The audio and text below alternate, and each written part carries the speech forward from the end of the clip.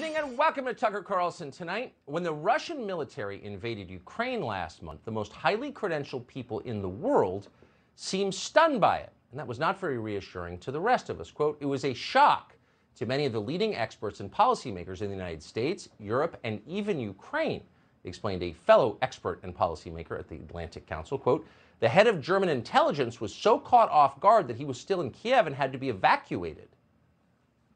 That's pretty weird if you think about it, because for weeks, Joe Biden had been speaking in a very loud voice about a potential Russian invasion of Ukraine. They seemed ready for it. And yet it turns out that nobody in Washington, including Biden himself, really thought it was going to happen. And when it did happen, official Washington concluded that Putin must be insane.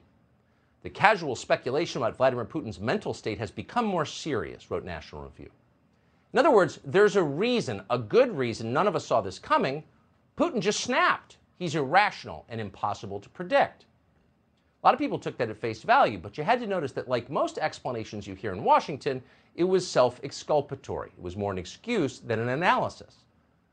In fact, Putin may well be crazy, but it's fair to assume there was more to the invasion of Ukraine than a single psychiatric episode. And at this point, it would be nice to know exactly what it is, what happened, and why. Why did the Russians do this?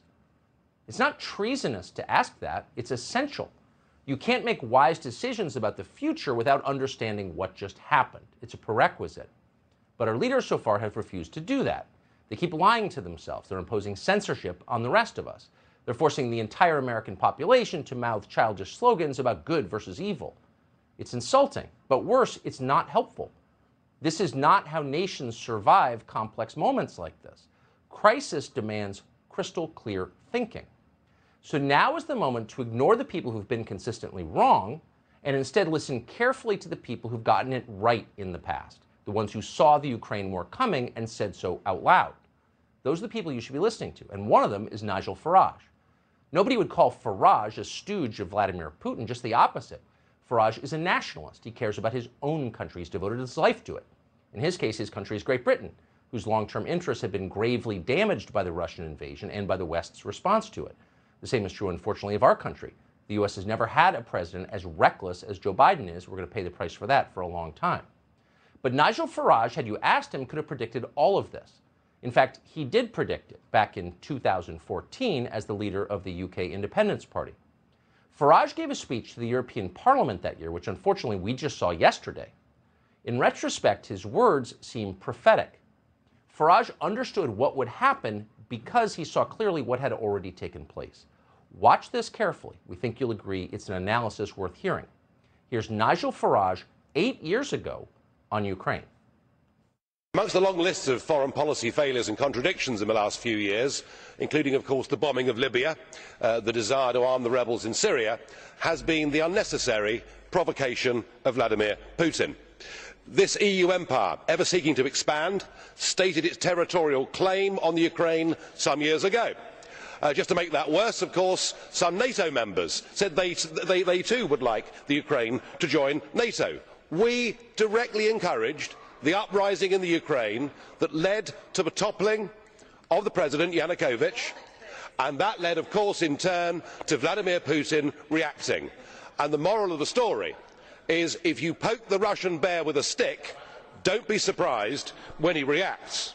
Now, just to continue with that, today we are rushing through an association agreement at undue speed with the Ukraine, and as we speak, there are NATO soldiers engaged in military exercises in the Ukraine. Have we taken leave of our senses? Do we actually want to have a war with Putin? Because if we do, we're certainly going about it the right way. Perhaps we ought to recognise that the West now faces the biggest threat and crisis to our way of life that we have seen for over 70 years. The recent beheadings of the British and American hostages graphically illustrates the problem. And of course we have our own citizens from our own countries engaged in that struggle too. In the war against Islamic extremism, Vladimir Putin, whatever we may think of him as a human being, is actually on our side. I suggest we grow up. I suggest we recognise the real threat facing all of our countries, communities and societies.